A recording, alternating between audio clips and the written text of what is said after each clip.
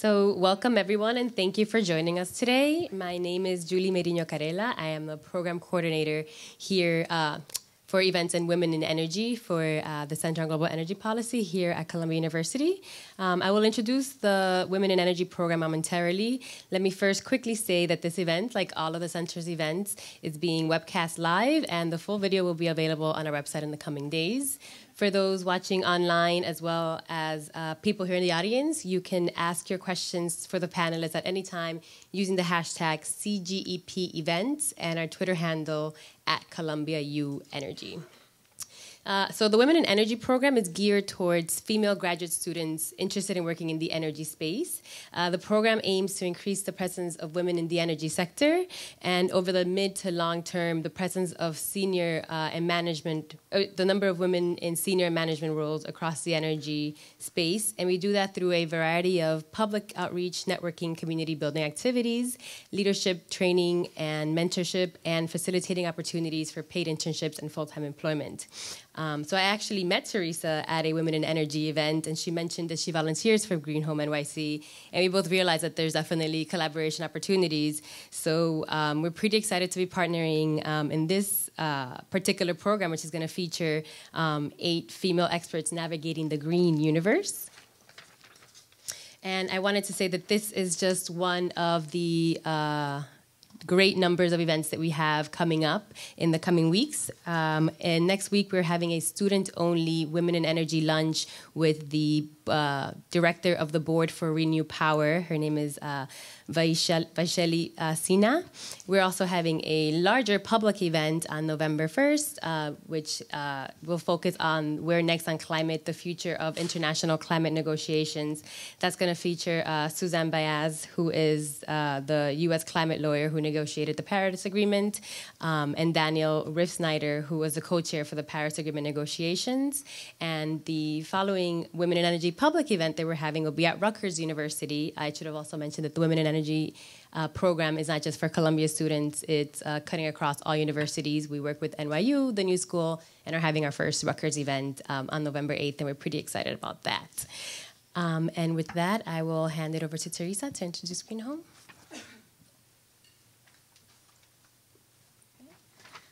Thanks, Julie.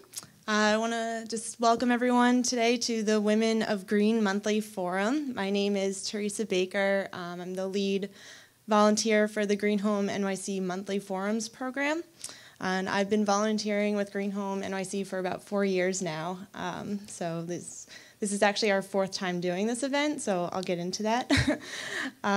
So this evening's event is also, like you said, being co-hosted by the Center of Global Energy Policy's Women in Energy program, and I want to thank Julie and the group for bringing the Women in Energy group into this evening's event and for giving us access to this wonderful space. So a little bit about GreenHomeNYC.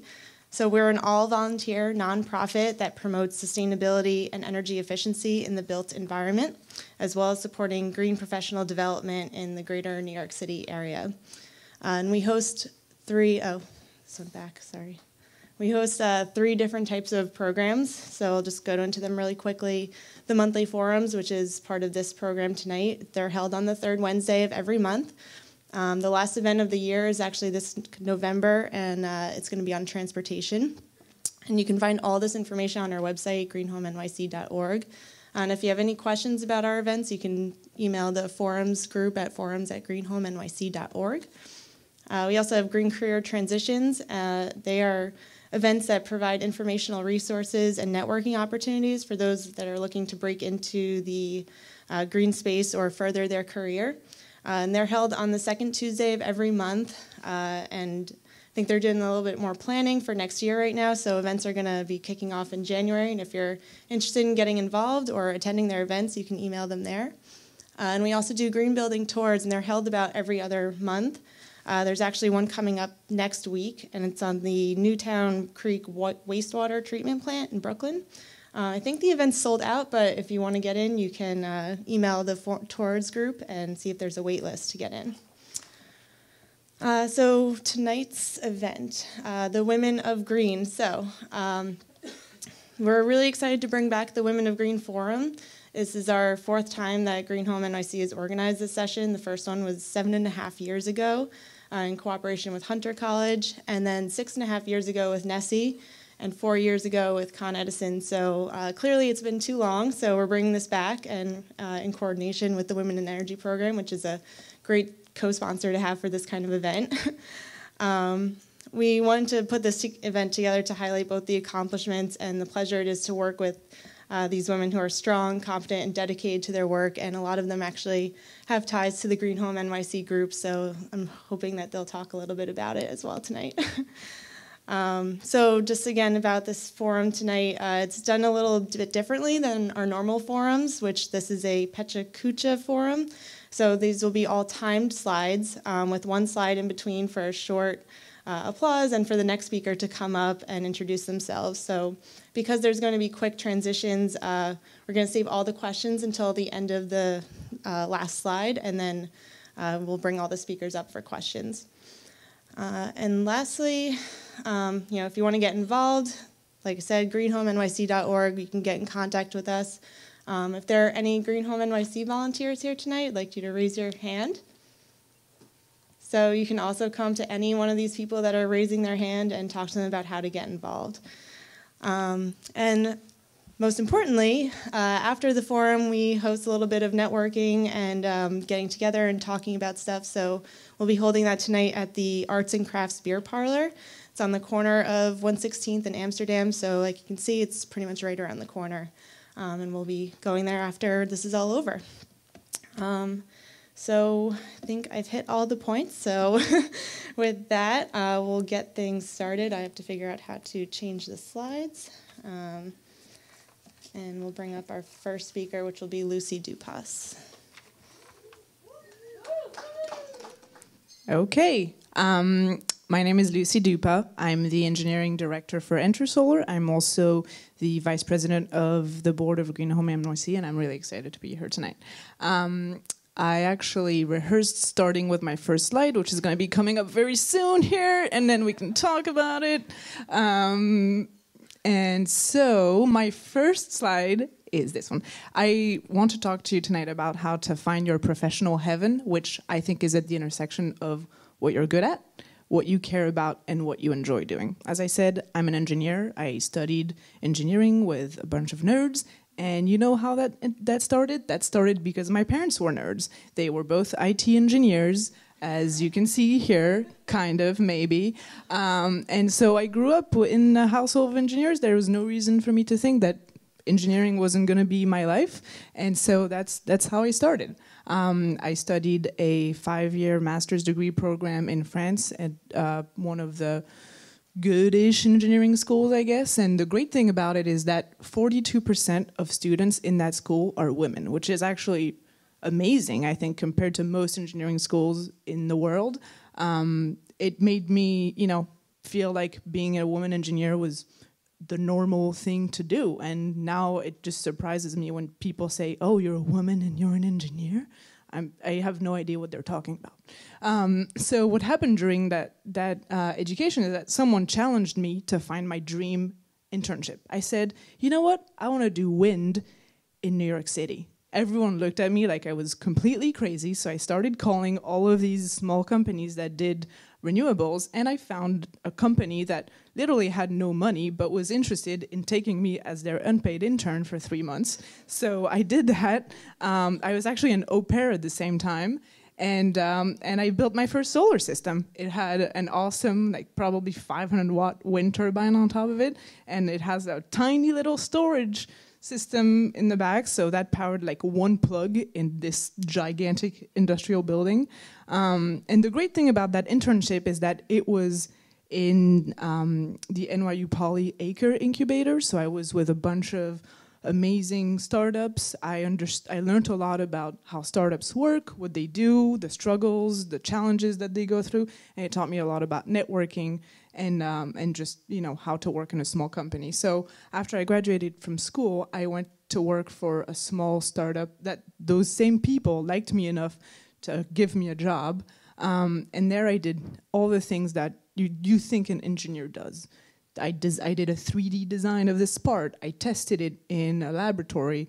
I worked with manufacturers. I trained some 200-pound electricians, even though I couldn't even carry one of those panels, and I had, been on a roof for 2 or 3 times in my life.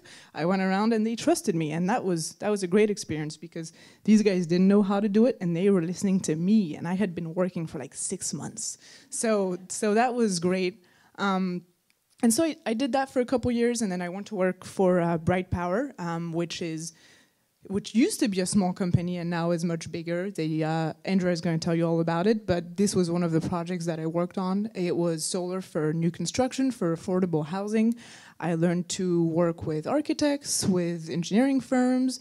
I learned about permitting. I did this cool, photo shoot on a roof where I actually managed the installation of a solar thermal system, one of the few that are in the city right now. And I learned about a bunch of other technologies and commissioning and energy efficiency, and that gave me a really good broad understanding of the industry. Also, I met this guy at a conference.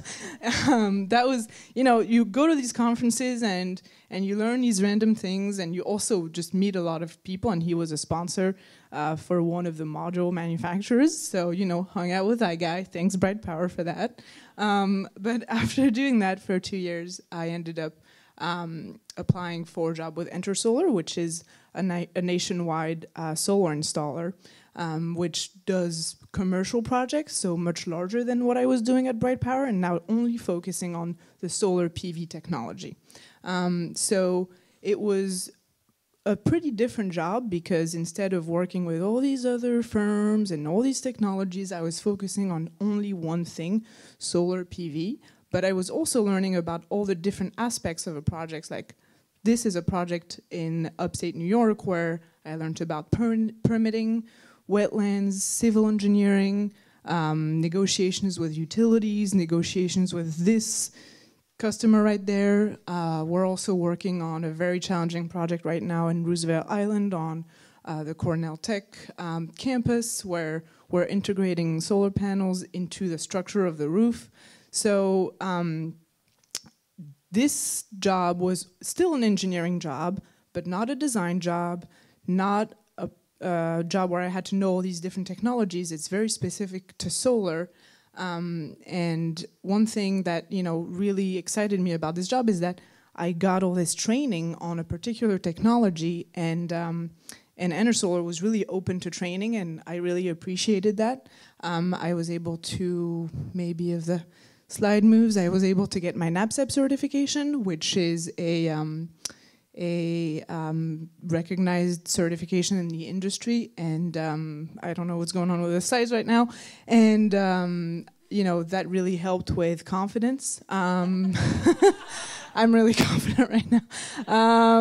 So I really wanted to touch on training and just everyone, how you think you know something, but when you go through a certification, you realize there's so much stuff that you don't really know, and then having the name on your resume is just so useful to just show yourself as an expert in the industry. So one thing that I really think everyone should be pushing for is training. And then the next thing that I want to touch on really quickly is that sometimes as women we forget that we have to say the things that we think. We just think that other people are just going to, interpret our look or what we think, or the fact that we don't look very happy every day. I want to say a story that happened to me at a conference recently where one of my vendors told me to calm down and that I was acting like a 2-year-old, and then turned around to my male colleague. What? How does that happen? This is the 21st century. He's my vendor.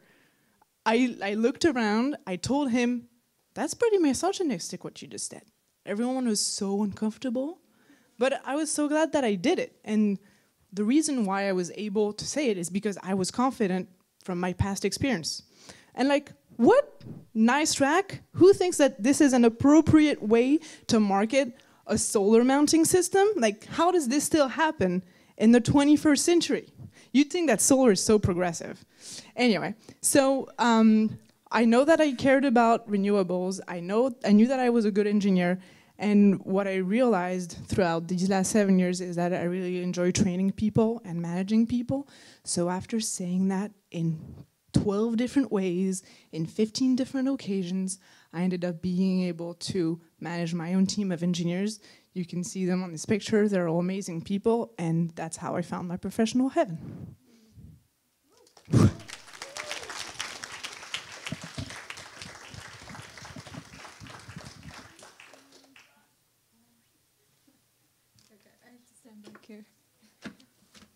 Okay.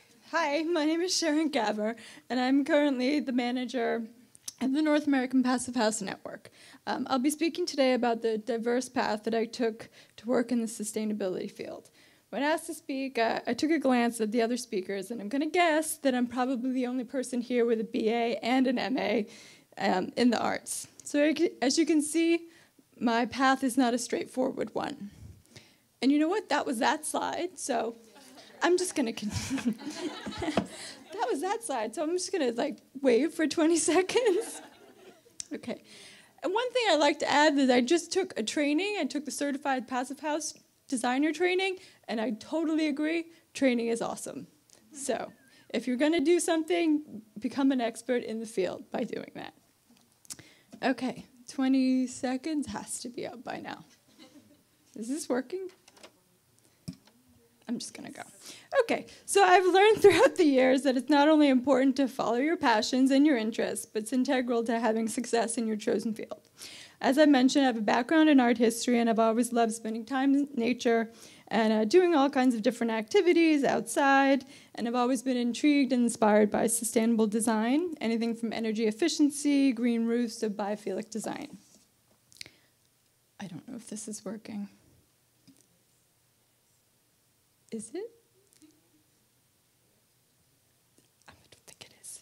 Okay, so here's a quick run through of my education and my current credentials. I've always been keen on education and learning new subjects and skills and seeing how they all can intersect. I started out with a BA in art history, and I have an MA in museum studies for decorative art, so that basically is furniture, glassware, ceramics, design. And then I turned my attention to sustainable design. So I have a common theme here, and it's all about buildings, whether it's interiors or exteriors. I'm also a licensed real estate agent, again, buildings. So after graduate school, I got the opportunity to work in Perugia, Italy, at a historic house foundation with a colleague from FIT. I knew I needed additional employment, so before I left, I became a certified ESL teacher to get a teaching position while I was there. I had already found that I enjoyed teaching while I was a TA at the New York School of Interior Design, so I put these skills to use, and I found my love of teaching and working with students came naturally. Do you want to fix this, Andy? Okay. Everyone has a turning point which lays out their path. After returning from Italy, I worked as an assistant manager for the high-end luxury antique trade showroom. I liaised with noteworthy interior designers and architects, and every single time I was working at installations in newly renovated spaces, I saw so much building waste. And I thought, can't this be reused? And it was a light bulb. It was a light bulb, and I thought, can we lessen this or reuse it? So I decided I wanted to be an active participant, and I did a bunch of research, and through green building, I actually found GreenHomeNYC. So I contacted GreenHome, and I started to work on small projects here and there, but I really wanted to get involved and to learn and to educate. And at the time, they needed someone to coordinate their educational forums, much like this, exactly like this, actually. And I jumped at the opportunity. And it's forever changed my career path and my life. And I felt like I'd find two passions at once. I loved the green building aspect, but also thrived in coordination and planning of all the forums. And there was a constant exchange of new ideas and everybody I interacted with. So as I began to network and meet new people in the industry, I felt of an opportunity that satisfied both my antiques and my green buildings that remains lighting. And I was hired to be an antiques registrar and a lead project manager for their new renovated warehouse. The owner of the company was very sustainably minded, and at this position, I actually got the chance to become a lead AP. I'm going to probably guess that most of us as a panel might have been involved in some kind of economic downturn. In 2008, when the market crashed, I was actually laid off from my job, and the LEAD project was put on hold. So at this point, I understood that the luxury design industry can be a little bit of a volatile one. So I figured I could either find a new job I didn't really want, or I could figure out how to create something of my own. So I did. So I started with extra time I had on my hands, and I used it to figure out the best way to start my business. I researched ways to bootstrap, and I found an amazing free program through the small business services called Fast Track New Venture. I did the 6-week program, and by the end of the program, I had founded my own sustainability consultancy called Cloverleaf Energy and Environmental Design. Now I thought, great, now what? I need clients. So after some struggles, I received some friendly advice, and much needed at the time, as to what niche I should focus on. And that was to combine passion of art and sustainability, to reach out to help museums become more energy efficient and overall more green. And this step opened up a whole new field for me, and it jump-started by an opportunity I had at NESI. So I was given the opportunity to create and coordinate and moderate a workshop at NESI called the Building Energy Conference in Boston, called Greening Museums and Cultural Institutions. And I was back doing what I really love, disseminating the message, finding expert speakers, curating content, organizing, and moderating. Okay, this is going fast. Okay.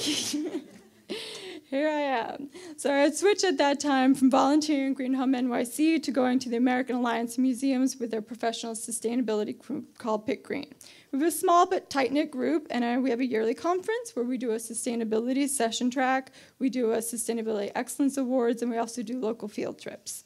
And it was here, last year, at the AAM, from Pick Green, we gave the Exploratorium in San Francisco an award for facilities and site operations, their net zero building. And it was come full circle because just 2 weeks ago I got to visit there and with my present job. So it shows when you do what you love, you can figure it out. So I want to take a little bit of time to address something I find important, and this is the generalist versus the specialist. There's a lot of different things. I was always a generalist. I never really knew, I knew one thing, but not one subject really well. So I feel like with the generalist, you have a broad knowledge. Expert, a little bit deeper. Generalist, you're not afraid to step out of your comfort zone. Expert in your own field. You rely on aptitude, experience, and out-of-the-box thinking versus problem-solving ability. You know, which one is better? Which do you feel it speaks to you?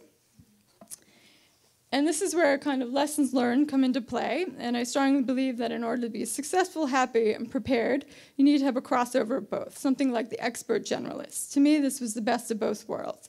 Instead of just being an expert in one area, you're almost an expert in 2 to 3. And this way, you're working in your life, and you're always prepared to fall back on something.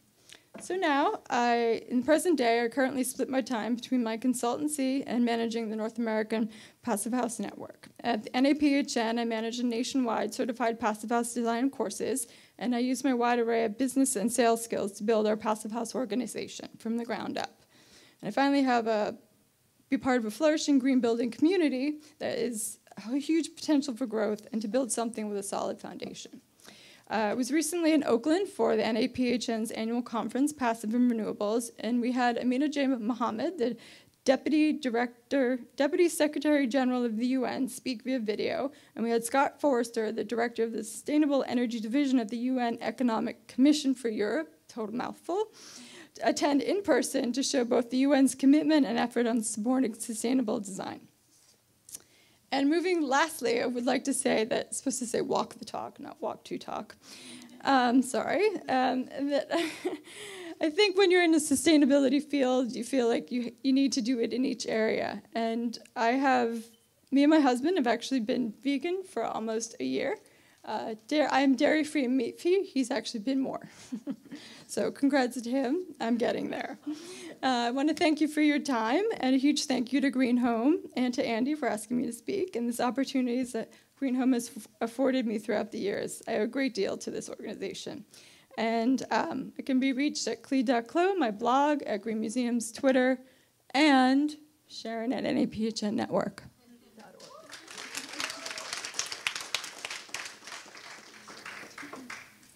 Hi, that's me. I'm Allison Kling. I'm a project specialist at Con Edison.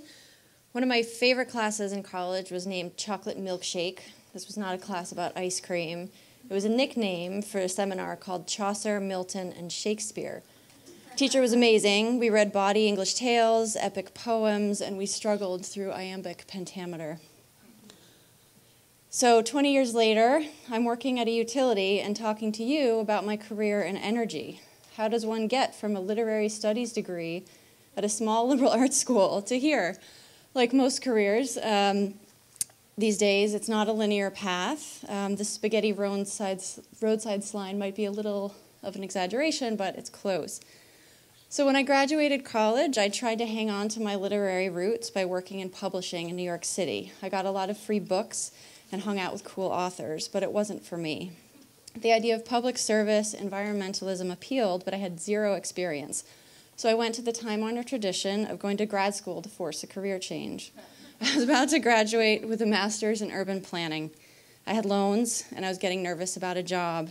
I was interested in a lot of things: green building, energy, transportation.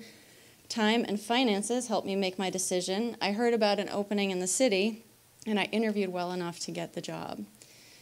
The Economic Development Corporation was the home of the city's energy policy group at that time, and I was coming in very cold. I took all the grunt work, and I asked a lot of questions. There were several senior women in my department who were incredibly supportive. One of them actually gave me some renewable energy projects to cover while she was on maternity leave. So for 4 years, I kept asking questions, and I worked really hard. I started understanding enough to know what areas were actually interesting to me, and I had figured out that solar was the most exciting part of the job. A position opened up at CUNY, who was a partner with EDC on solar programs, and I was able to take what I had learned and get the job. This job really narrowed my focus. I was able to dive deep into a single area and learn from local and national experts. I learned about permitting, interconnection, solar mapping, policy, zoning, fire codes, you name it. I also had the chance to develop a lot of relationships. My next move, very unexpected. The manager of Con Edison's distributed generation team was looking for someone with a solar background. I wasn't sure if it'd be the right move. Would it be a bunch of stodgy engineers, or would it be exciting? I had a lot of respect for the woman who was recruiting me, so I decided I couldn't pass it up. That was in 2013. I have not looked back. I was able to bring my solar expertise and build it up with knowledge about the physical infrastructure that serves this city. It's been an incredible learning experience. This is a 1-minute data dump of the things I have either learned about or I could walk down the hall and find an expert in. So it's been a pretty amazing experience. My first job was to help solar customers and developers with their projects, like Lucy, improve internal procedures, coordinate policy with regulators and other utilities. Just very recently, my new project will build solar on Con Edison rooftops and use the power to benefit low-income customers. So, milkshakes, utility, awesome job in 3 minutes. Each step has started off with a slightly terrifying leap of faith. I've learned from each move, both about the work and how to develop as a professional. And I've been able to move on when the learning curve starts to flatten up there at the top. Let's take a step. Let's not forget that the most important stuff happens outside of work. In these years, I did a lot of other things. I played lots of ultimate frisbee. I fell in love. I traveled. I kept a group of friends. I got married. I had 2 kids. My life outside of work has been able to prioritize what's important. Now that I'm older and wiser, if I had a time machine like Brian and Stewie up there, what would I go back and tell my 21-year-old self? Honestly, I wouldn't want much to change. I'm pretty happy with how my life has turned out, and learning by doing is really the only way to go. But I'll try to put together some advice that might help others. Your professional world will be a very small place. People move around. Your peers will move up, over, sideways. That smart intern you just hired might be a VP in 20 years. Every single job I got came through hard work and networking. So be professional, support good people, and be civil. So learn how to do the work. Parts of your job will be really boring, but they might be the parts that actually get stuff done. Get to know your operational details. Work to get a practical result. Don't just work to show off that you're working. Triage what needs to happen today to hit your deadline next week, and learn how to organize your stuff. Talk to people. It's easy to read an article. It's easy to attend a webinar. It's hard to pick up the phone, swing by someone's desk, get them out for coffee, especially if you don't know them. But do it. News articles get real details and nuances very wrong a lot, and you're only going to learn by talking to people. Women, when you do go talk to people, especially as a woman, they might say dumb or offensive things to you. Earlier on in my career, I was at an event, and an older gentleman described me and my female coworkers as energy bunnies. What kind of bunnies he was talking about, I don't know. I don't really want to picture. I don't want to think about it. So years later, it's an amusing anecdote, and it wasn't nice to hear at the time. Luckily, the places I've worked have been filled with actual grown-ups who are fair and respectful. But I still hear men referring to their female colleagues as girls, or I hear someone tell me it's nice I have daughters because they can help with the cooking and cleaning. The point is, for little or big stuff, decide for yourself what your reaction's going to be. Sometimes you roll your eyes, sometimes you get angry. Sometimes you call someone out and tell them that what they just said was misogynistic. If it makes you uncomfortable or if it's holding you back, call HR. And if you don't get support, you're probably working in the wrong place. This is my happy place ending slide of Michelle Obama. Find the good people, surround yourself with them. My career would be impossible without the intelligent, curious, hilarious, and strong women and men that I have as colleagues and friends. Get in a department with a good manager who respects you, and have fun, because work isn't everything.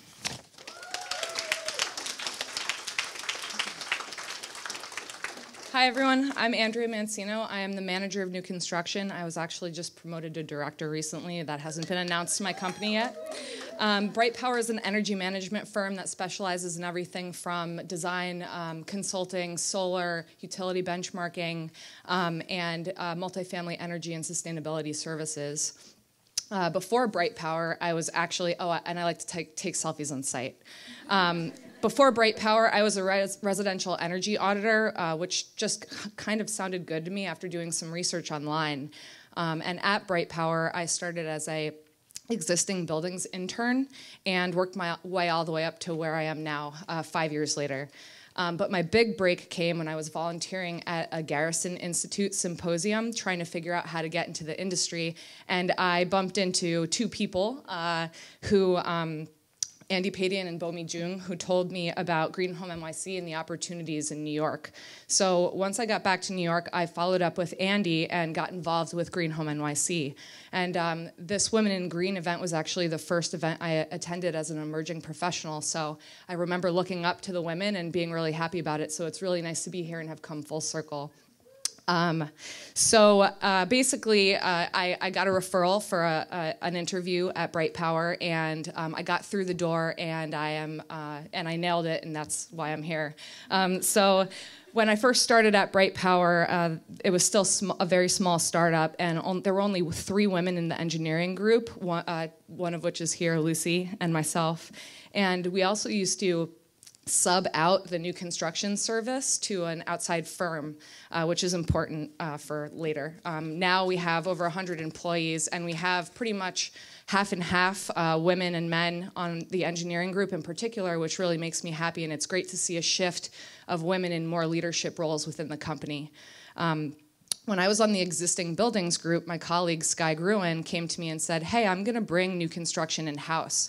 Do you want to come on and be a project manager?" And I was like, hell yeah. It sounded like a good opportunity, and the new construction group was born for Bright Power, just us 2. And now, today, we have 12 employees. We're growing pretty exponentially, and we have a whole bunch of different services that we do in-house now. We're still adjusting to industry needs and client needs, and really happy to kind of see, where we're coming, having just been the 2 of us. So when I was doing project management work, and I still kind of do, I worked on everything from rehabs to high-level new construction projects, doing design consulting, construction testing and verification, certifications. And so it really requires you to be a jack of all trades. You have to know everything from ventilation flow rates to lighting fixture controls to HVAC to insulation strategies. And so it's been really important to stay on top of the latest technology trends. Being in the field is my favorite part of the job, and I think that you could really learn a ton by getting your hands dirty. And it's worth noting that just because something is designed really well on paper doesn't mean that it's going to be constructed that exact way. So kind of taking what you learn in the field and using it for your design consulting is a really good circle to be in. I'm usually one of the only women on construction sites. Maybe there are 2 or 3 of us on a good day. And my experience has been positive overall, but let's just face it, I stick out like a sore thumb. And so I've had people give me the side eye, men give me the side eye, like who the hell is this woman telling me what to do? But I would say the worst moment was when a contractor wouldn't shake my hand and was like rolling his eyes at me, ignoring me completely, kind of going, ugh, whenever I'd speak and talking to the man next to me. And so I stayed quiet, you know, because I knew my worth. And basically, after going through a really, really tough problem on site and walking them through it and helping them come up with a strategy, I got his respect, and he suddenly loosened up and was smiling at me, shake my hand at the end, and we've been working together ever since. But the lesson learned is that I had to prove myself twice as hard as everyone else in the room to get the respect of the people around me. And I wouldn't be honest with you all if I didn't say that I get called honey, sweetheart, babe, cutie on site pretty often. And I think that I'm still learning how to deal with it. I've dealt with it by either staying quiet, brushing it off, sticking up for myself, or being like, hey, love bug, back at someone. But overall, these are rare occurrences, and my experience has been really pleasant. And being a woman on a construction site actually has a lot of perks and can be used to your advantage if you know how to use it right, in no, sexual way.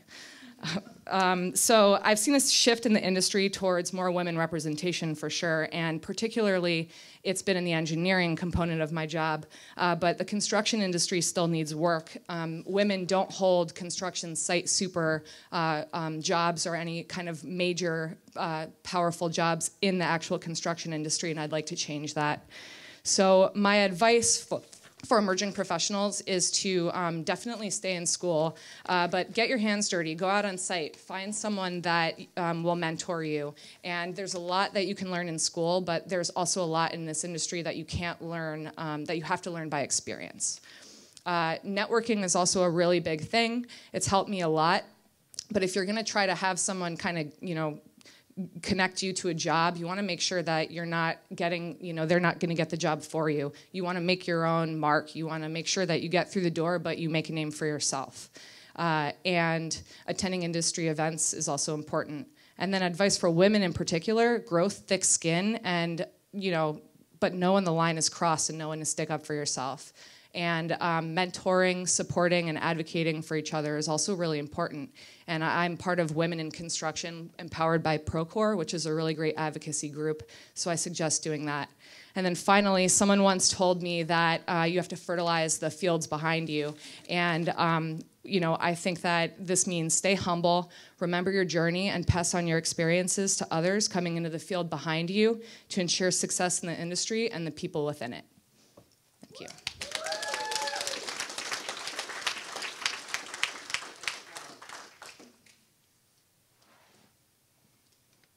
Hi, I'm Jackie Ottman, and I wanted to start by thanking Ashley Felix for inviting me tonight. She was an intern of mine. I invited her to events, so now she's inviting me to some events.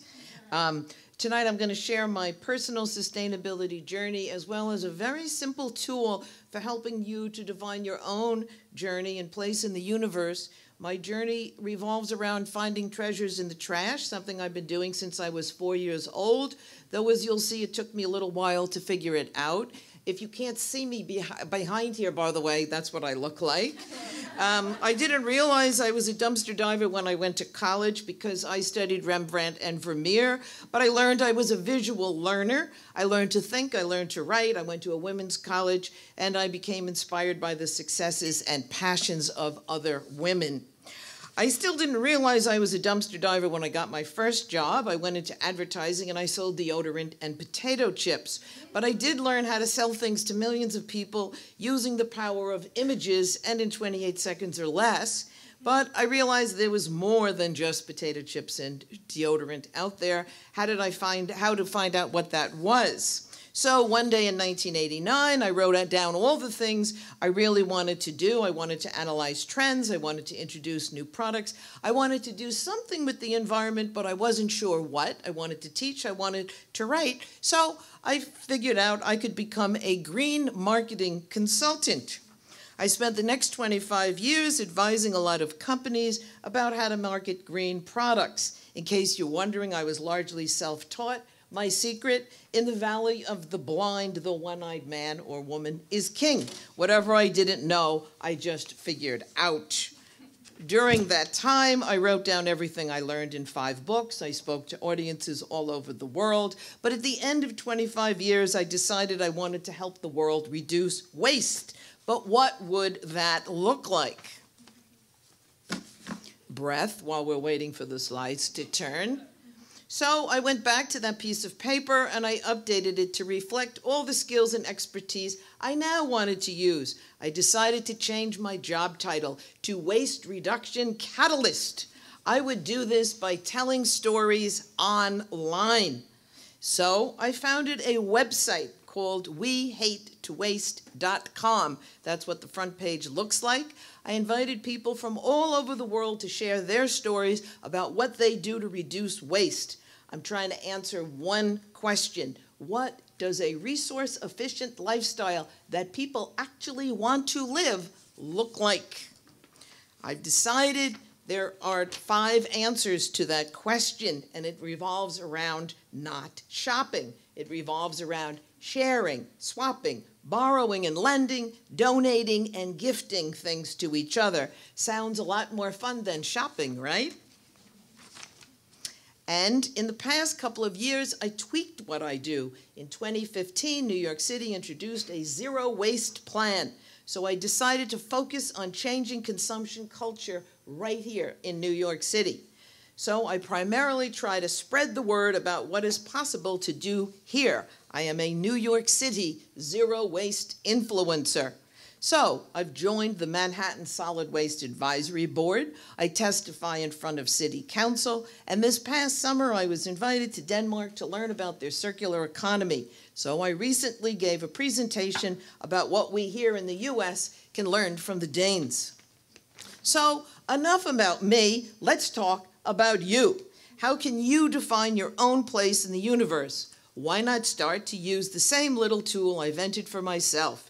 It starts with the assumption that your dream job reflects that one place in the universe that reflects all the intersecting lines that define you.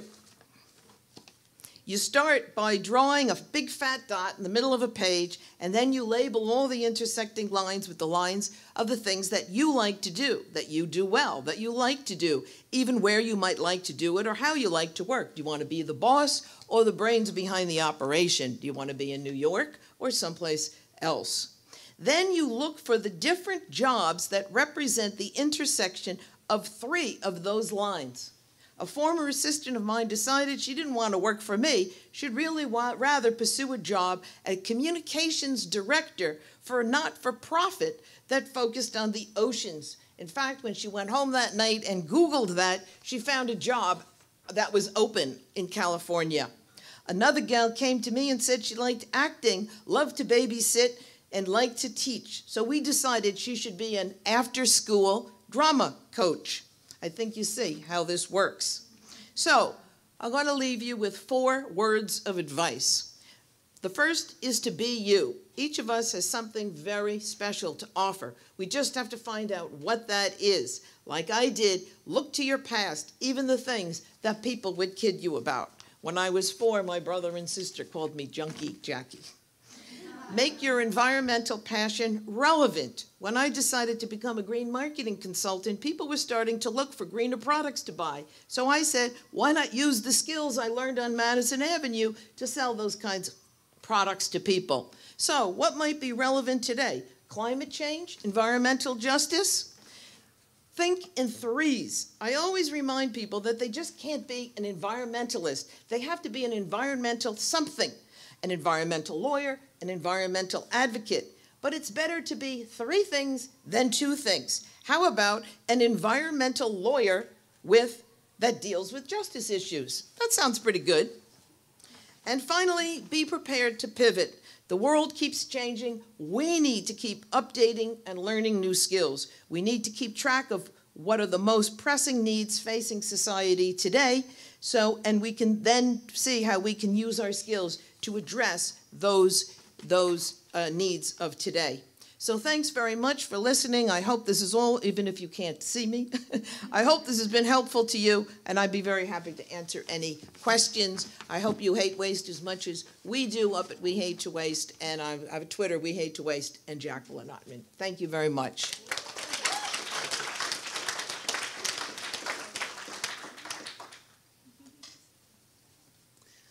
Hello, everybody. My name is Katie Schwamm. I am a senior sustainability consultant with Stephen Winter Associates. I'm also a GreenHomeNYC volunteer, and I'm also very excited to be on this panel of women. Just to provide a little bit of framework for my discussion, I find it's really compelling to hear about people's trajectories, the way that they got from point A to point B, so I'm going to focus a bit on that. And because I have a particular affinity for the GreenHomeNYC Green Careers Group, I'm going to try to wrap it up with a few insights, takeaways that I think are universal. We can all sort of apply to our careers regardless of which sector you're interested in. So let's dive in. I grew up in Texas. I went to University of Texas at Austin for my undergrad. After spending a year in the College of Communications thinking that I was going to be a film director, I transferred to the School of Architecture and got my 5-year degree, Bachelor of Architecture. It was a really great education. It solidified my interest in buildings, my passion, gave me a really solid foundation. It also kicked my tail. So I started working for a firm right after school, but then kind of did that process of trying to figure out if the traditional field of architecture was really right for me.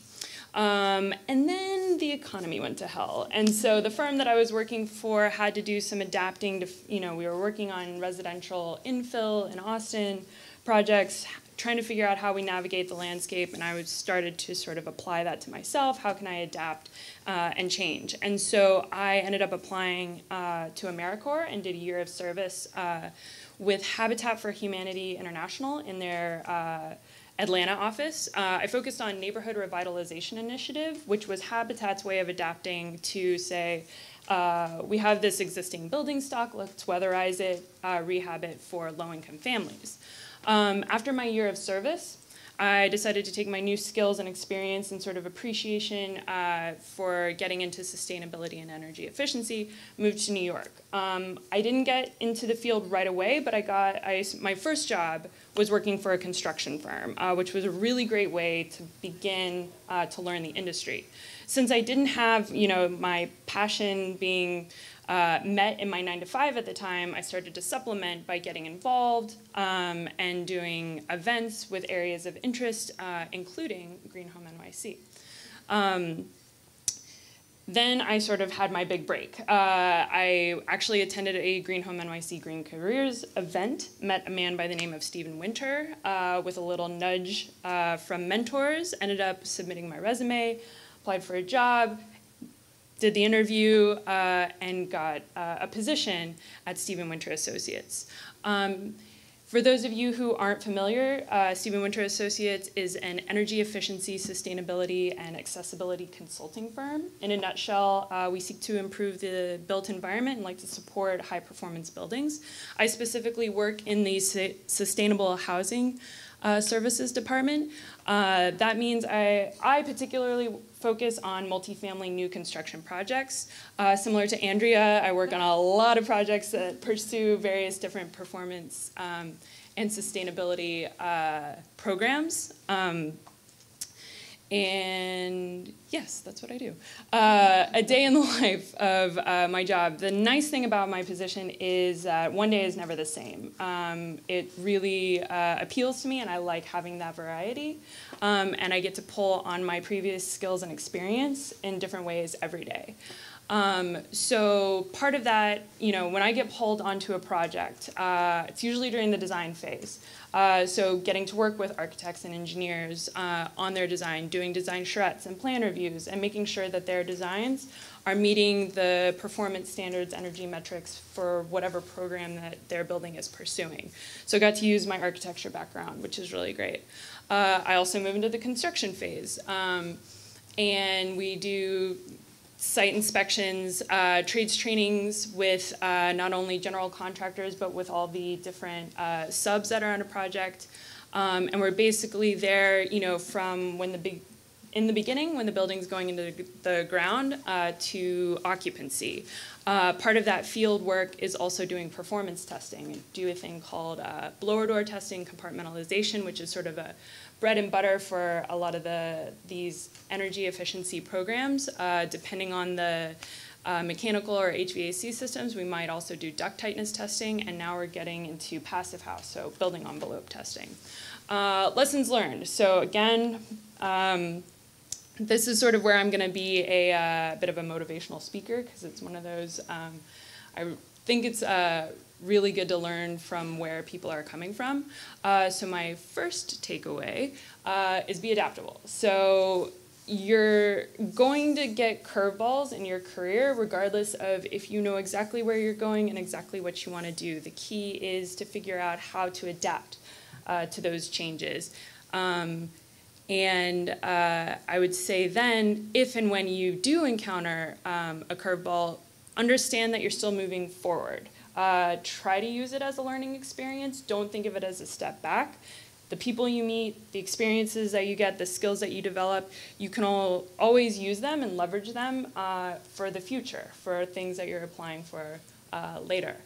And then a solid piece of advice that we do often hear is build your network. I would also sort of add, build your network before you need it. Kind of hone and nurture those relationships that you have, and then if and when, I'll keep saying it, you encounter a curveball, then you'll have the mentors and colleagues there to support you that you can rely on then.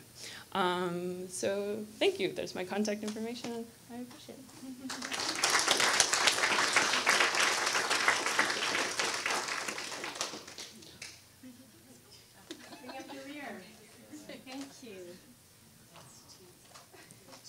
Thank you so much for having me. Thank you to Lucy for inviting me in. This is my first event. So I'm bringing the perspective of a social entrepreneur. When I was 22, whoops, that went really fast. Maybe I leaned on something. When I was 22, I started an organization called Unicité, and here we are. I'm not 22 years. That was a couple years ago at the 20 years of Unicité. Unicité has, I'm not really touching anything. I'm going to stand back. Anyway, I don't need the picture. Unicité is based in France. It is now in 50 cities. Thanks to the amazing work of my co-founders, it's become a national movement inspiring legislation for 250,000 young people to do a year of service in France. And so it's that experience that led me to Green City Force, which is my current venture and my current passion. When I finished my 10 years with Unicité, I find myself on the West Coast. Oh no, we're skipping all right, well, we'll skip over the story of Green City Force, how it came to pass. Ay, ay, ay. And we will go with the flow, which has been a theme. So anyway, Green City Force grew out of my work with Van Jones and people around the country for about 4 years, developing a vision for a national clean energy corps, which could make a big contribution towards building an inclusive green economy. And coming to New York, back in 2009, I founded Green City Force to make that vision real. Our focus at Green City Force is on young people who live in public housing and on enlisting them through a year of service, which was mentioned through an AmeriCorps model to address city sustainability goals. So we work within public housing where the needs are acute. This is our program model, just to give you a sense of what we do. So Green City Force connects the dots between city sustainability goals and youth unemployment. Youth unemployment is very acute in NYCHA. There are only 28% of young people 18 to 24 who are known to be working. That's NYCHA's own numbers. And so what we do at Green City Force is we recruit young people who have a GED or high school diploma. We're just going to ignore this, and I'm just going to, do it. I'm being brief, so I promise I'll stay within the limit. The model basically is about recruiting young people who live in public housing, mobilizing them on large-scale initiatives related to transforming the land, the practices around the buildings, making upgrades in the buildings, as a platform to prepare young people for careers in the green economy. So we design our own initiatives. This is Love Where You Live, which we started over 5 years ago, which we built using the input of core members. Here we have Dean, Patina, and Martin, and they are doing outreach for Love Where You Live, which has reached now, I think, over 10 or 15,000 residents in their homes with information about how people can recycle in NYCHA, how they can become more energy efficient. And it's really about the resident-to-resident model of enlisting young people who are close to the problems and who have the solutions and the insights, giving them the information and the platform to be able then to bring these practices to people across all of public housing, which is, for those, I'm sure everybody knows, but it's a city within a city. It's 500,000 people, and it is one of the biggest landowners. It's one of the largest. It's the largest multifamily complex in the country, and so the opportunity to transform NYCHA while creating employment opportunities and career paths with young people in NYCHA is why I'm so passionate about this. We build large-scale urban farms. This is in Howard Houses in Brownsville, so that's before and after, and we just celebrated our second Harvest Fest there. Our farms produce over 12,000 pounds of organic produce, which is then distributed to NYCHA residents by core members and our partners through a swap for compost for food exchange. So we're also getting people composting. These are our 4 farms. We actually just broke ground on a 5th one last week in Forest Houses in the Bronx. We have 3 in Brooklyn, 1 at Wagner Houses in East Harlem, 1 in the Bronx, another one coming in Staten Island. It's a big endeavor. So Love Where You Live is working on practices in the home, and the farms are transforming the land. This is, here is Evelyn, hard at work doing composting. The whole point of Green City Force is, again, to create a platform. So here we have an example of core members are working in wind and weather. They're doing all sorts of things, building up a tremendous work ethic in the process. They work in teams. They learn about the life cycle of plants. This is Chantanis, who is smelling the basil, which I have to say the produce is incredible, all organic. So core members are learning skills, and they're learning alongside professionals along the way and very passionate residents and others. So they're part of an incredible transformation. They're also learning by doing. So here's Chantanis with Sean and Paul, and they actually, they were our team with supervision, but building the Wagner Houses farm. And so they're learning the construction skills in the field and hands-on. So you see, I'm caught up. So I'm keeping pace. They also then 1 day a week, we have Green City Academy. So we bring our core members together. We have inspirational speakers. I hope you will all come and be speakers, because all of those presentations I'd like to share with the core members and staff. This is Richie Torres, the amazing Richie Torres, speaking to our core members during one Green City Academy. We have professionals come. The idea is to step back and do some classroom training and inspiration. This is community meeting. We also have a practice of a weekly ritual of hope, healing, celebration, feedback. It's tremendous professional development to sit there and take feedback from your peers and to learn to give it as well. So finally, they do also get training, technical skills training, to prepare for an array of next steps into career paths, so that, and we work with partners on that, and so that by the time they reach graduation, which, if we're on cue, graduation, and get to the end of the 6 or 10 months of service, then by that point the core members have had, they are full-time, they're earning a stipend. They have also then gone through all of these different experiences in training, teamwork, ethic, et cetera, and then they're ready to launch into the future. So this is just a quick view of how we're working with alumni. So we situate the service corps experience as part of a pathway. And so this is our current passion, because we now have over 400 alumni. And so very passionate about working with the alumni on a long-term basis. This is our Illuminators team in those bright, somewhat hideous shirts.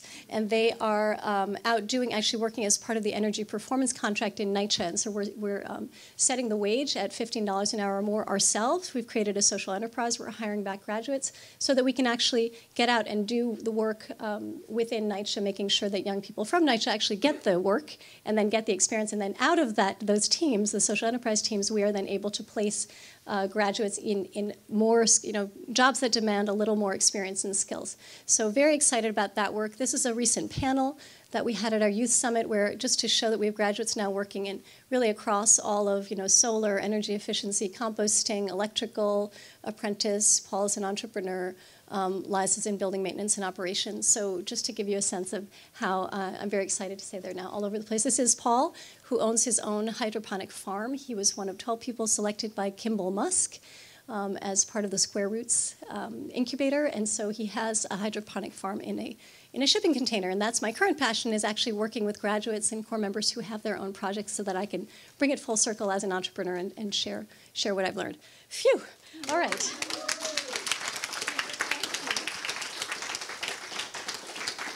Thank you guys so much. So my name is Laura Tajima. I'm with actually the Mayor's Office of Sustainability.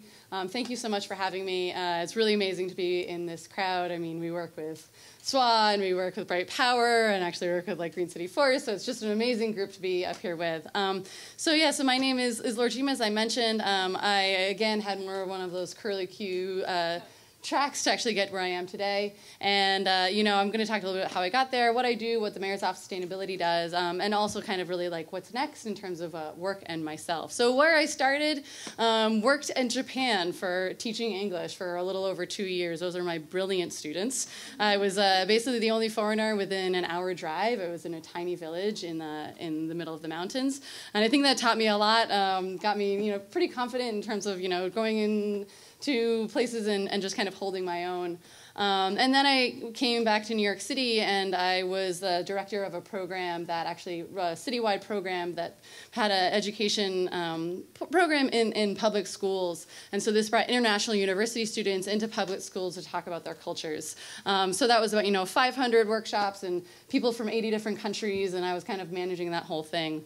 And lessons I learned through this experience, I think that New York City is probably the #1 experience I learned. I was in the South Bronx, and then I was, in Bed-Stuy, and then I was in Flatbush, and then I was in East Village, and I really got to see this amazing city in a lot of different perspectives and a lot through the public school lens. And I think that taught me so much about the diversity of the city. It also, of course, taught me a lot about sustainability. A lot of my programs that I was designing and curriculum that I was developing was about sustainability. So I got to see sustainability through all of these different kind of perspectives and lenses and see these really amazing, innovative solutions in other countries, including New York City, and that's, of course, a CSO.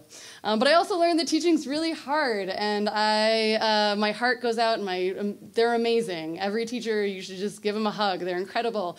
It's so hard, and I was also really finding that this wasn't really passionate for me after a while, and I was really kind of looking towards making a shift, and especially kind of building on the sustainability experience that I've been really interested in through the program.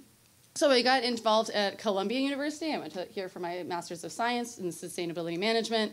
And while I was here, I got involved in basically anything I could that really kind of amped my experience in building science as well as analysis. And I worked on steam traps, and I was doing all sorts of crazy stuff. And eventually I ended up at the Mayor's Office of Sustainability, which is an amazing group of people that I enjoy working with, of course. Mayor's Office of Sustainability is split into buildings, transportation, waste, energy supply. So I'm actually on the buildings team, which is the biggest team because it's the biggest portion of our greenhouse gas emissions. And greenhouse gas emissions is kind of our main focus in our program. We have, or in our office, we have the goal of an 80% reduction by 2050 in greenhouse greenhouse gas emissions, which is a lot. And buildings, of course, is that main portion that we have to reduce. It's 2/3 of our greenhouse gases.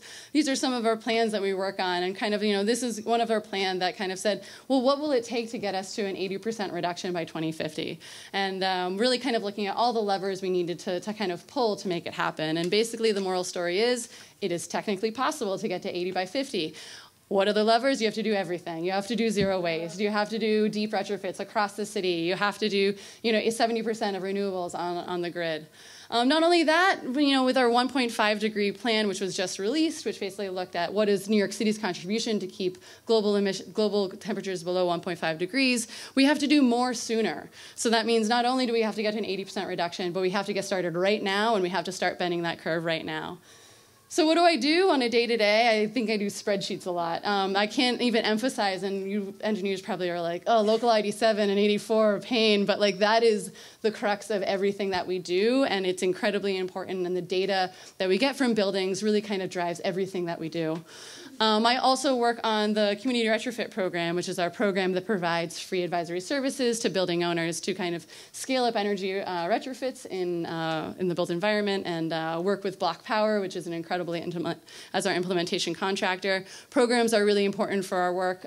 We know this stuff is hard, and we want to give kind of that support to people out in the field. What also I do, I learn and listen. I just try to surround myself by really smart people. This is an air source heat pump diagram, which our office is really, really interested in right now. It's a really efficient heating mechanism. We are working with experts across the city, across the country, across the world, and trying to figure out what this means and how do we scale implementation in New York City. So the other thing I do, of course, is work with partners. We set policy, and then our agencies are also often the ones that actually are implementing it, and we know that this is not their main mission. They have these other really important missions. So what do we have to do in terms of supporting them, giving them resources, making sure that sustainability is worked into what they do.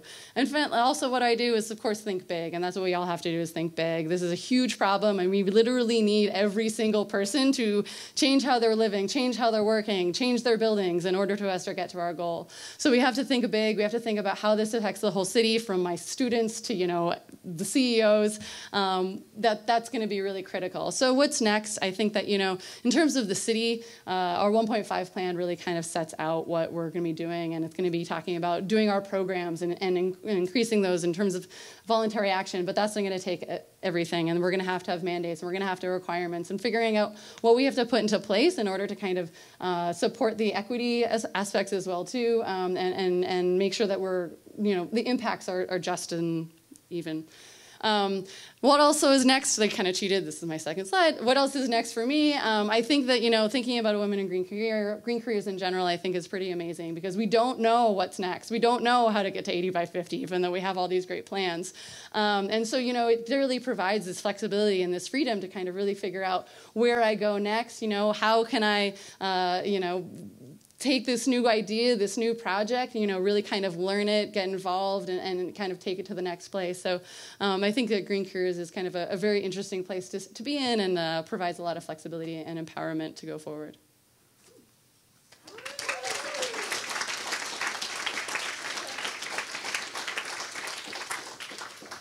Wow, that was amazing, guys.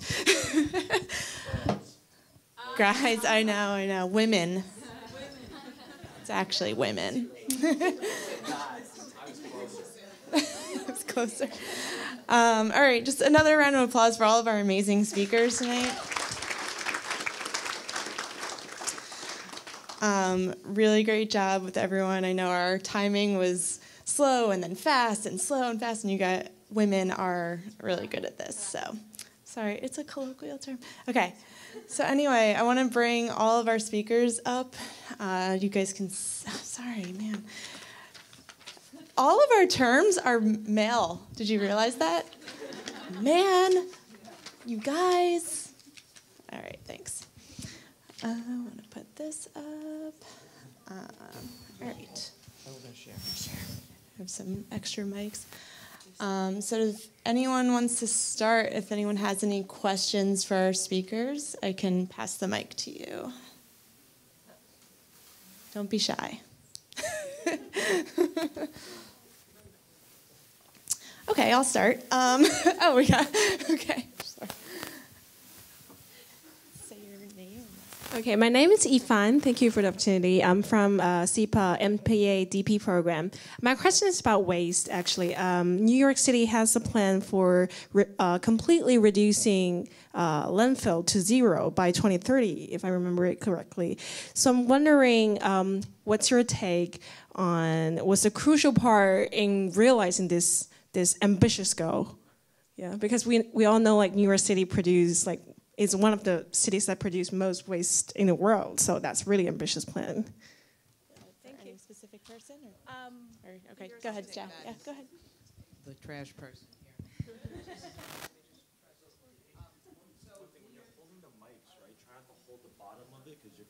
We're getting a lot of interference here when you hold the bottom of it, so try not to hold that. Oh, just don't hold the bottom of the mic, she said. Yeah. Can you hear this? Yeah. Okay. Okay, great. There it is. All right. So New York, just a little refresh for everybody. New York has a plan called Zero Waste by 2030, and the goal is to send, it's actually a 90% reduction in waste to landfill by 2030, which means that we have to recycle the rest. So it's really a diversion goal to recycle and hopefully, ideally, reduce waste. So it's a big order, but the way to get there is to change consumption culture so that we're doing more of the sharing, swapping, borrowing, donating, gifting, and otherwise reducing waste, as well as it's a total shift in the economy. We really have to create a zero waste economy. So we have to create an economy where our businesses are using materials again and again, that we have more zero waste economy jobs, more in the reuse sector, for example, and it goes on and on. So it's a major shift, and I'm hopeful we will get there by 2030. Question? Yeah.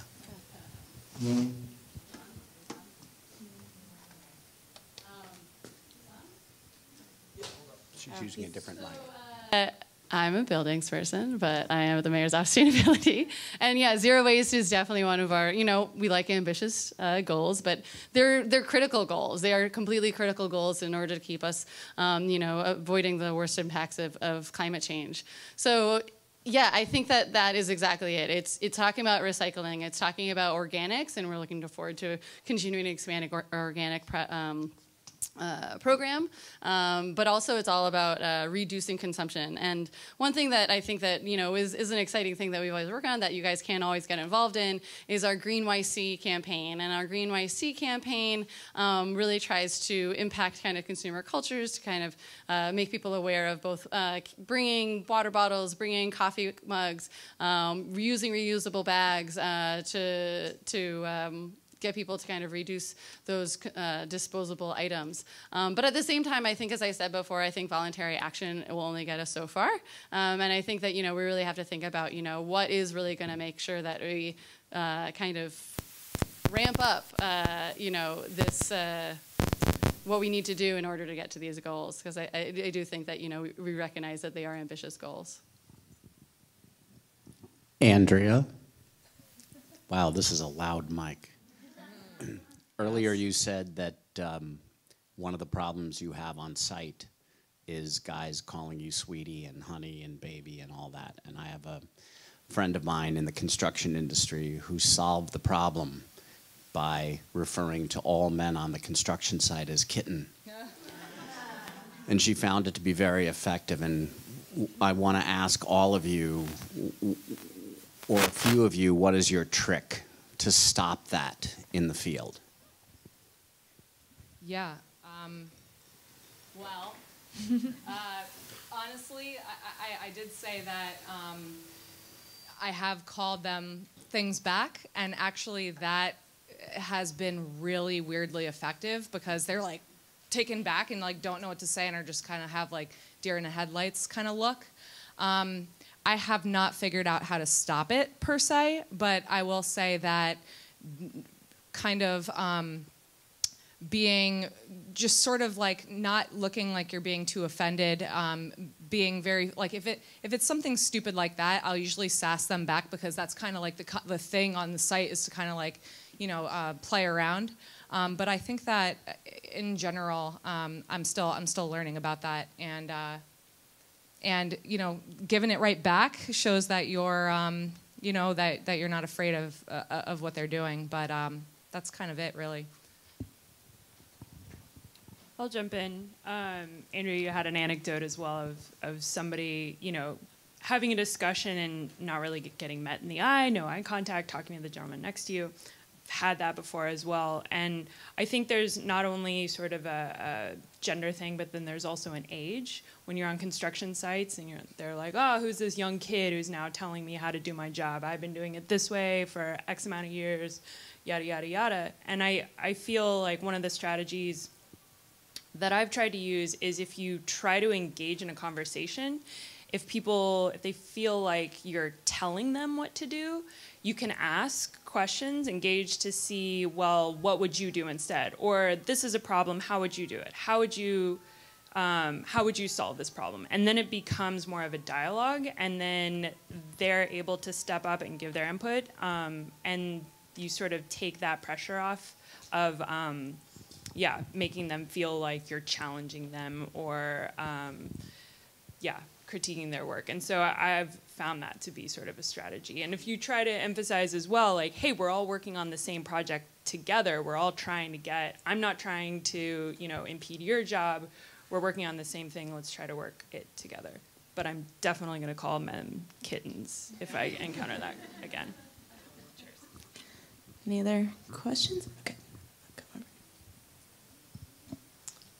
Thanks for your presentations. They were really enjoyable. My name is Mina Agarabi, and there is a new term out called manspeating, I believe. Instead of mansplaining, it's now manspeating. So basically what it is, and I've been in this situation a number of times, as I also run my own business, and I'll be in a meeting and I'll share an idea or I'll raise a point, and it sort of just kind of flies over everybody's heads. And then about 25 minutes later, a male person will speak up and say something pretty much to the same effect, and everybody jumps like, oh, that's awesome, we should do this. And you're just like, and so I'm just curious, how do you approach those situations, and what advice do you have for your peers? Thanks. Yeah, I think we've all been there. I don't know if personally I've been able to use this so far, but one thing I've heard is, I think it started in the White House. This was happening in meetings there, and one thing that women were doing was, so if you said something, they would say, so another woman in the room would repeat it and say, echo it, say, oh, you know, that was a great idea Mia just had, and sort of reinforce that, yes, you just said that. That was something that attributes to you. So just kind of supporting your fellow women in the room and making sure, echoing that, and making sure that everyone heard that you said that, that's where it came from, and kind of endorsing it, assuming it's a good idea. So I haven't done it myself, but I've heard that that's something that can work. And I think that idea works really well when you have teammates that are already there and that are there to support you, but sometimes you're by yourself and you're, you know, in this exact situation, what I would say is, oh, that sounds very similar to that idea that I was putting out there previously, but I'm not sure how yours is different. Or you know, maybe yours is slightly different, but mine maybe was better. So maybe not with that tone, but at least this is very similar to what I was saying earlier, and maybe you didn't hear it, but this is where I was coming from. Or, you know, just you can put it out there that that's something that you already said. And sometimes it's with a client, and sometimes it's a little uncomfortable, but if it's with a client, you want to show them that came from you in the first place, right? You're showing your value, and I think if it's in a, a responsible adult tone, it can go pretty well. It doesn't need to be a super aggressive thing to say. And just remind everyone that, you know, it's not the first time that idea was put out there. I think there was another. Ooh. I think I saw you before. All right. Hi, everyone. Thank you for being here. My name is Mia Feldman, and I'm wondering if any of you have ever had a dilemma in your career where maybe it was difficult to choose the more environmentally responsible course of action. And if so, could you tell us a little bit about that?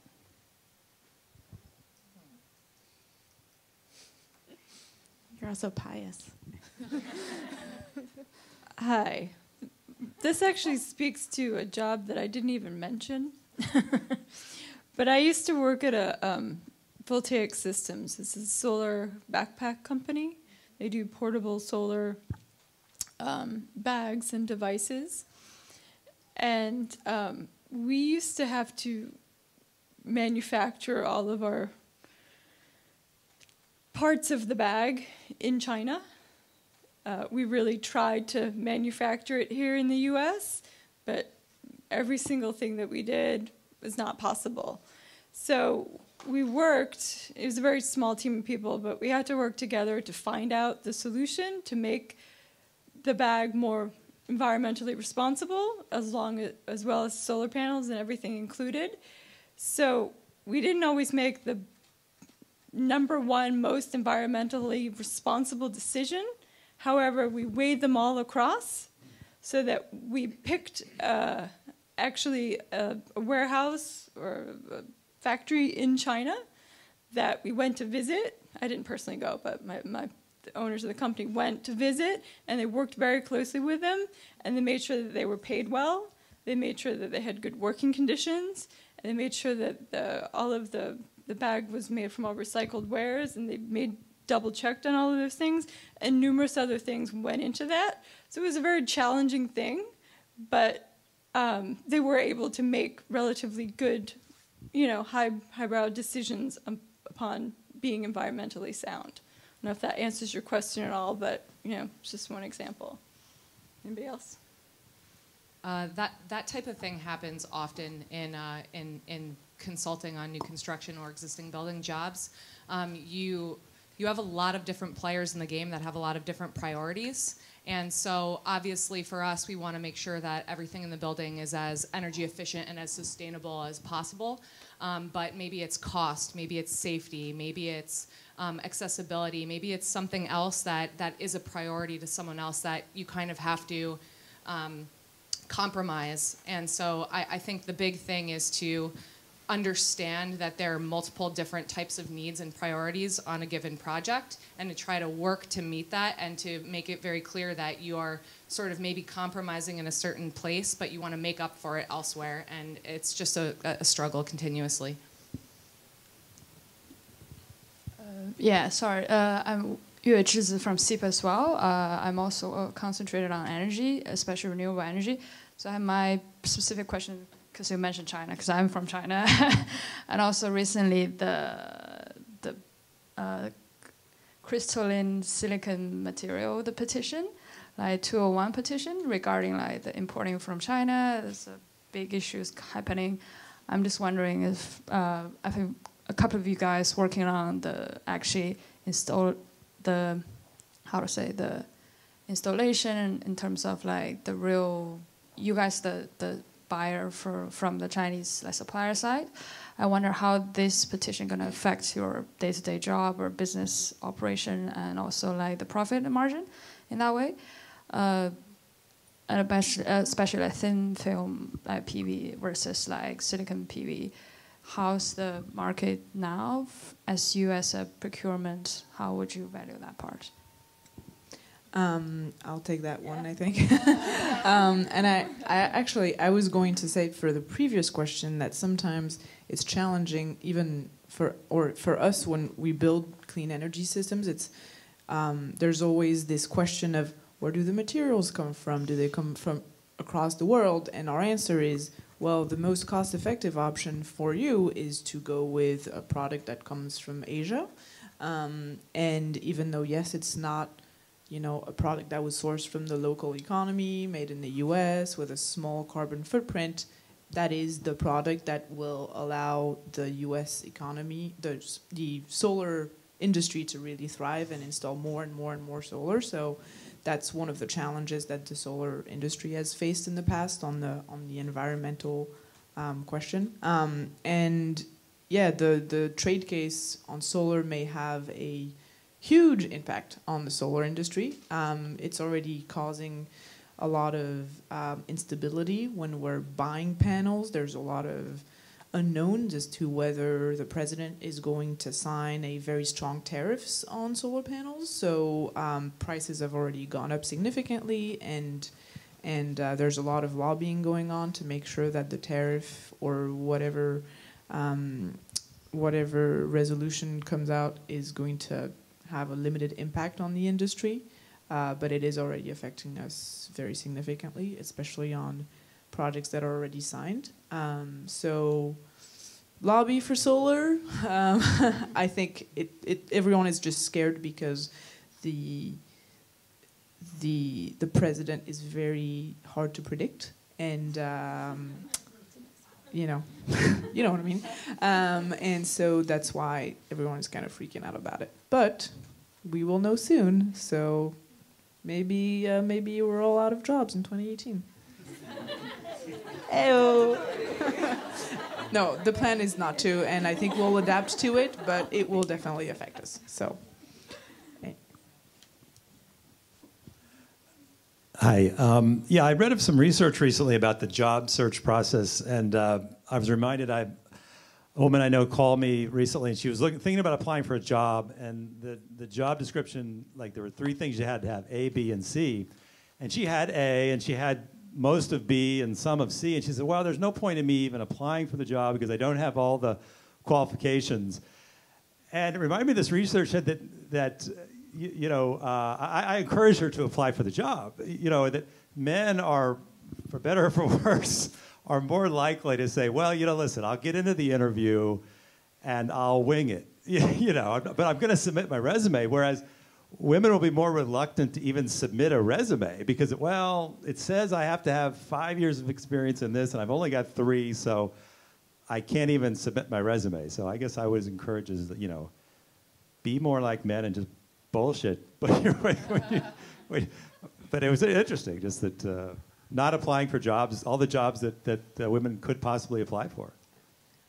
I actually heard at a women's conference that a good way to get around that issue is to put on job descriptions something like candidates with 70% of these skills will be considered for the position, or having a language that's a little more, we'll consider you if you're like close enough, and that is proven to encourage more women to apply to those positions. So it's something that everyone should do, and it's literally 1 sentence on the job description.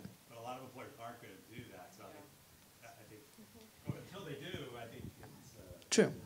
Go for it. I don't know. I kind of feel like everybody on this panel wouldn't do that because I know I've never done that.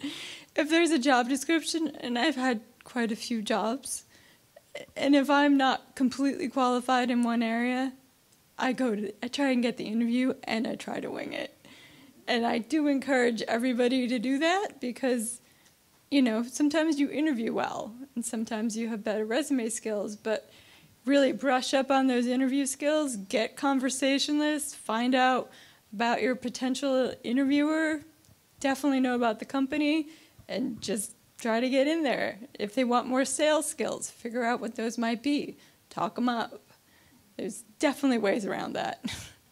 I think an important thing to keep in mind is that a list of job requirements is really like an ideal, and I don't think employers really think they're going to get everyone, a person who can do all of the above.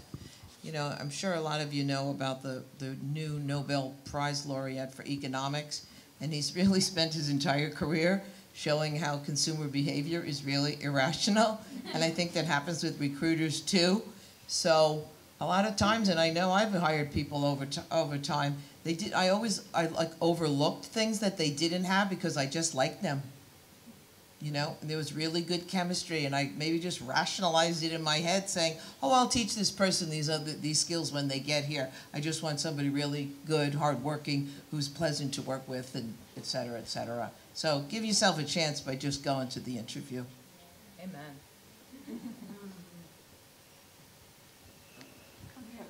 So first, I just wanted to say thank you for all of the people on the panel. I was really inspired by some of your stories and like your very non-traditional paths.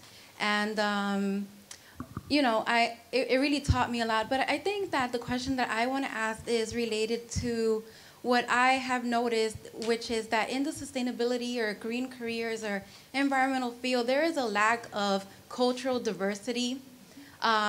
We definitely need diversity in terms of like the female to male ratio. And that's why I applaud the fact that you're on here. It's important to have women, but it's important to have people as well in this field from other cultures as well. There are a few, I'm not saying there aren't, but you know, and that's why I kind of really enjoyed, you know, your project on Green City Forest and what you're doing, kind of how you're saying seeing how some of the people that are trained are able to also open up kind of their own business and their own initiatives and really bring things to, you know, a full circle. But I'm more interested in knowing what are some of these other companies doing, not only to attract, but I think the most important thing, retain people, you know, of color, people of other cultures, because I definitely am kind of an idealist in the sense that I believe that you need people from that have a wide variety of different viewpoints in order to meet some of these sustainability goals. And it's really important to tap into, you know, certain cultural groups that, you know, have a ton of potential that maybe are not able to get some of the opportunities that other people have. I mean, some of you have an art background, for example, and you were able to, you know, be able to switch and do a green career. But, you know, maybe someone from a different culture, it might not be that easy to move from art to do solar panels or something like that, you know? So I guess my question is, just to shorten this, or lengthen it. just to shorten this, what are some of these companies doing to attract and retain minorities? What are the initiatives? Because right now, it's very monochromatic. So one of the things that I'll sort of jump in and say and try to tap into that a little bit. So one of the programs that I entered when I first got to New York was through an organization called Non-Traditional Employment for Women, NEW, and they had a Renew program, which was construction. It was basically a apprenticeship training program. For women interested in entering the trades. And I bring this up because there were partner organizations, Solar One, AEA, which is Association of Energy Affordability. So there are a lot of nonprofits and programs that are out there for helping to say, you know, okay, were you formerly incarcerated? Are you a woman? Are you an emerging professional that doesn't have, say, the opportunity to get the practical experience that could make you, could set you apart for applicants that are applying for jobs? So I can't necessarily point to a particular organization or a particular track, but I know, well, I can point to particular organizations that are trying to bolster demographics that are underrepresented in our industry and try to promote training. We talked about that as one way to really, you know, bolster yourself and as a really good way to set yourself apart. So there are strategies, organizations, training programs that can try to help build the skills so that we can get more emerging and transitioning professionals the skills to set themselves apart. So I would say, you know, sort of encourage looking at different programs, and NYSERDA is a really good resource for looking for training and education. And maybe there needs to be more outreach to make sure that we're all aware of those different training programs. But there are resources out there trying to make a shift in that direction. I think, yeah. Thank you so much for your comments. I don't know if you can hear. There we go. So this is my passion. I mean, this is why we created Green City Forests, because there is an absolute need to diversify the entire sustainability sector, and not because it's nice to do it, but because we absolutely need the talent to be able to meet these big challenges that you mentioned that we're trying to meet in our city and in the world. And I can say that there are specific companies we work with. So at Green City Force, we do training, and we also follow through with graduates. So we're training, but we're also following through, and because it's all about not just training, but then the job, and then what comes next, and building career paths and building towards ownership, ultimately. And so I think that just concretely, there are companies that are dedicated to this. And if I were looking for a job, I would absolutely look at what is the culture of the organization. Are they working towards these goals? At Green City Force, now over 8 years, we work with employers that are very varied. Sometimes our graduates are the only people of color, and so it's, a totally different ballgame from joining a crew or a situation where your supervisor might be of color, or you can see that career path in somebody you can relate to from that perspective. So it's just, there's a lot of practices out there, and some companies are being more effective than others, and I think it's an absolutely competitive edge that companies are now having to address. So. Okay. I want to thank everyone again. We're out of time for questions, sorry. Just a quick round of applause again for our speakers. Okay. All right. So thank you everyone for attending tonight. There is an after party. And it is really important that you guys come out, because as you have learned from these women, GreenHomeNYC has helped them find their careers, and you might meet someone tonight that can get you to that next step, or you might find your next mentor. So we really encourage everyone to come out. The bar is so close to here, so you won't get lost. And if you have any questions for these speakers, I'm hoping they're going to join us, or some of them will be joining us, so you can ask those questions at the bar as well. And we thank everyone again for coming out tonight, and we'll hope to see you at the next one. So thank you again.